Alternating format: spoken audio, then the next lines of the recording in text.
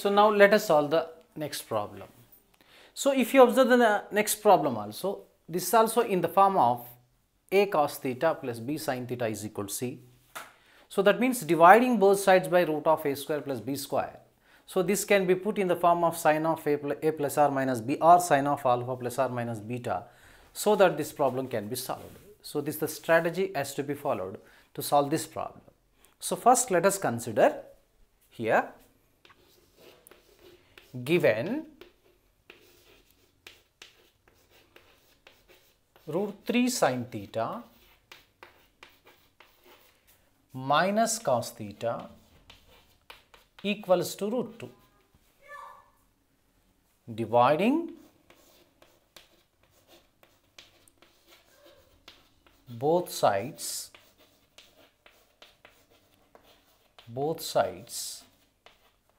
by root of root 3 square and plus minus 1 square. This is 3 plus 1 which equal to root 4. You know root 4 is equal to 2. Am I correct?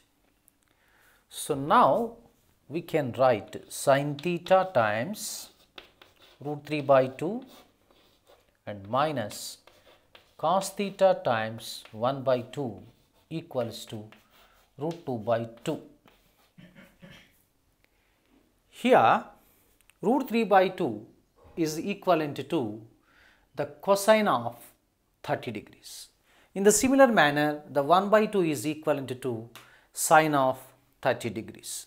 So this can be written sin theta and next cos of 30 pi by 6 minus cos theta and sine of pi by 6, whereas root 2 by 2 can be written as 1 by root 2. So this can be written 1 by root 2. Now just observe the left hand side of this one, this equation. This is in the form of sin A cos B minus cos A sin B.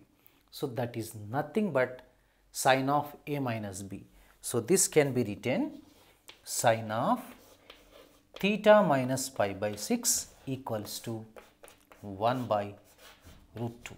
Now as it is being put in the form of sin theta is equal to k, so easily we can solve it. So let us solve. Sin of theta minus pi by 6 equals to 1 by root 2. So here the 1 by root 2 is equivalent to sine of 45 degrees.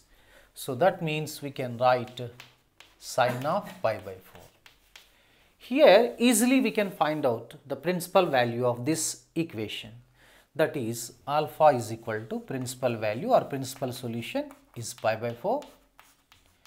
Now the general solution is theta minus pi by 6 equals to n pi plus minus 1 to the power of n alpha.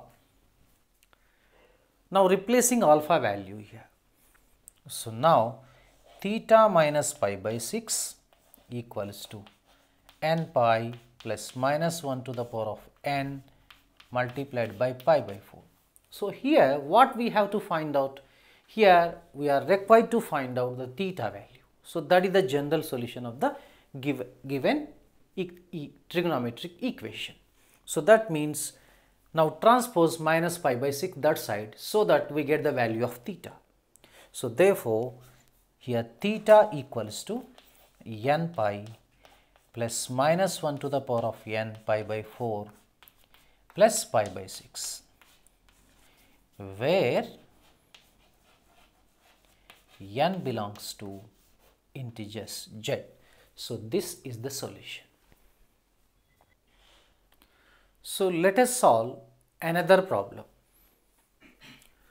So now solve root 2 times sin x plus cos x is equal to root 3. So now multiply throughout with root 2, you get root 2 sin x plus root 2 cos x is equal to root 3. Now it is in the form of a sin x plus b cos x is equal to c. So what the procedure what we have adopted, the same method has to be adopted for this problem only. Only simple here, first of all we have to multiply sin x plus cos x with root 2. Then after that, divide both sides by root of a square plus b square, so that this problem can be solved. So let us solve this problem. Here solution given. Okay. Root 2 times sin x plus cos x equal to root 3. Now this can be written root 2 sin x plus root 2 cos x equals to root 3 itself only. Now divide both sides by root of root 2 square plus root 2 square. This equal to 2 plus 2. This equals to root 4 equals to 2. Now having been divided both sides by 2, we get like this: sin x times root 2 by 2 plus cos x, here root 2 by 2 equals to root 3 by 2. Now here root 2 by 2, already in the previous problems we have solved that one. Root 2 by 2 can be written in the form of 1 by root 2. So sin x into 1 by root 2 plus cos x into 1 by root 2 equals to root 3 by 2. Correct? Now this 1 by root 2 is nothing but cos 45. Here 1 by root 2 is replaced by sin 45. Because sin 45 and cos 45 both equal to 1 by root 2 itself only. Both have the same value.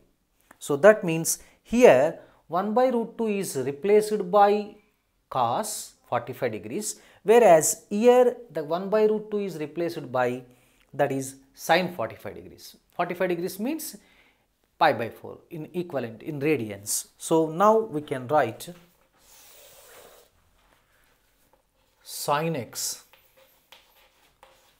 cos pi by 4, that means cos 45, plus cos x into sin 45 is equal to root 3 by 2. Here this one is in the form of sin of a plus b, sin a cos b plus cos a sin b. So sin of, we can write x plus pi by 4 equals to root 3 by 2. So which equals to, whose value of sin equals to root 3 by 2? So that is nothing but sin 60 degrees.